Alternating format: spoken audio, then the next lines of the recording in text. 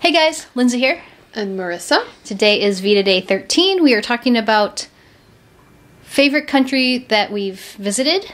This is off the SSS VEDA topic. I've only visited one country. Canada. It was very touristy because we went over, well, I went over twice. I went over to the outlet malls on the bridge in Michigan and then Niagara Falls. Did you see any ice warlocks? Mm-mm.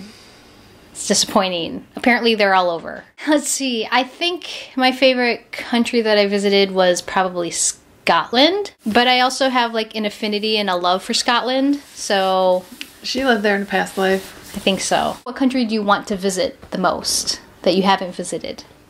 I'd like to visit Iceland. I'd like to visit Scandinavian countries. Mm-hmm. I'd like to visit Austria because of its pastries. Yeah, I could go on, but we'll stop there. Okay.